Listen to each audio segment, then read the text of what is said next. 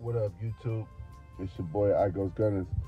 I wanted to do a video on how to update the hizpo or the JBY Tech Android radio. Please follow the steps listed below in the description. Okay, so you're going to plug in your USB into your car or put the SD card into the SD card slot. I'm going to plug in my USB drive. Doing this with one hand. Give me a second. Let me put this in here. Okay, so once you have the files downloaded to the SD card, place them into the SD card slot, or if you use the USB, use the USB slots that come on the back of the radio. I just have mine hanging out.